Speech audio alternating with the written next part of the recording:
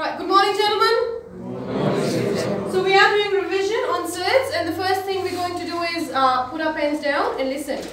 Thank you. So simplifying Surds. What do we do in simplification?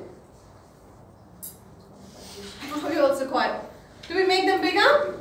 What are we trying to do? What does simplification? Raising hands, please, Nick. Yes. Making them smaller. What do you mean by making them smaller? Them in the most simplest form. Exactly. We want to take anything that is a perfect square out of the surd sign, the root sign, and then whatever the lowest possible number inside the root sign. Remember that? Okay, so now we are going to write 20 as a product of two numbers. What does product mean? The two numbers that make 20? Yep, multiplication. So what's two numbers times together to give you 20?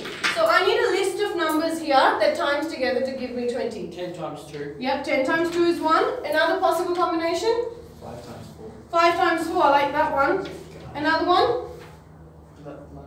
Is that all? What about 20 times 1?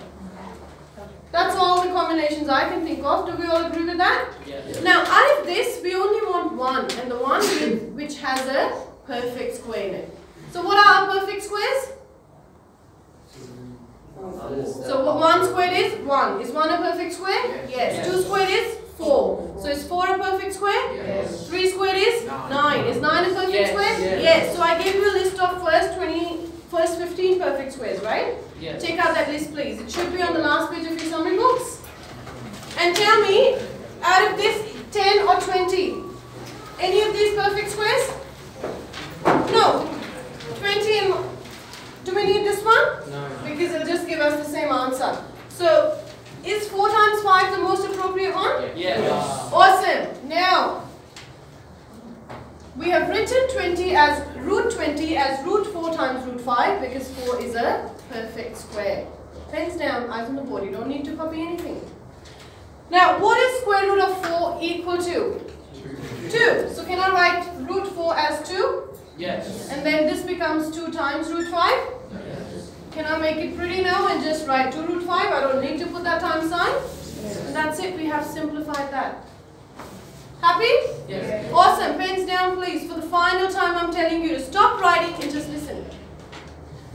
Root 48. Again, factors of 48. Factor pairs. Two numbers that times together to give us 48. So we're going to start with 24 times 2.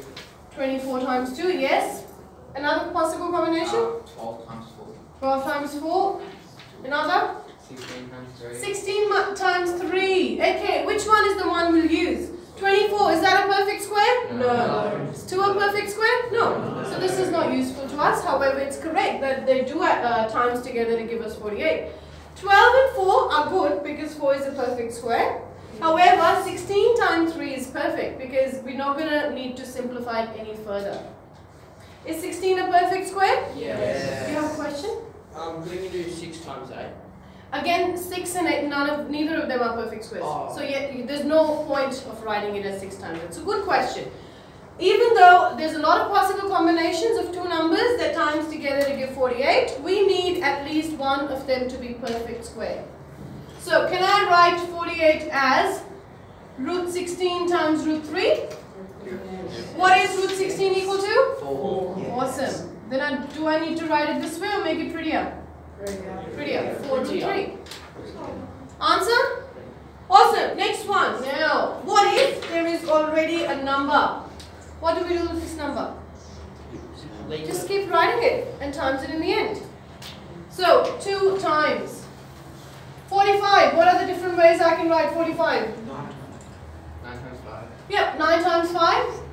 Is 9 a perfect square? Yes. So we're pretty happy with that combination? Yes. So I'm going to write root 45 as root 9 times root 5. Do not drop this 2 or eat it or, lose it. It is there. So 2 times. Root 9 is 3. Root 5. So it's root 5. Can't be written in an exact form other than root 5. What do we do with this 2 and 3? What symbol do they have? What is 2 times 3? 6. Awesome. You guys are really smart. 6 root 5. Make sense? Shh. Thank you. Next one. 8 root 12. Again, 8 times. What can I write root 12 as? Two numbers. At least one of them a perfect square. 4 and 3, I'm happy with that. Is everyone happy with that? Yes. Awesome, I like happy faces. Yes. What is root 4 equal to? 2. 2. So 8 times 2. What's 8 times 2? 16. 16 root 3. How about root 30? This is my favorite question and you'll know why in a Oh, you minute. can't do it. Don't tell me the answer straight away. What are the possible numbers that times together to give 30? 15 times 2.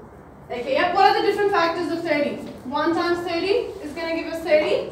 2 times 15. Is that it? 3 times 10. That's it. I forgot about that one. Any other numbers?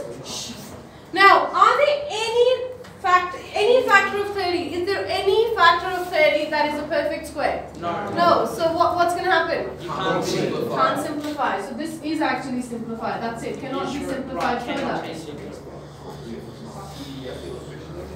Awesome. So we'll finish this and then we'll do writing as an entire set, opposite of simplification. Perfect. Yeah. Thank you. And how long was it?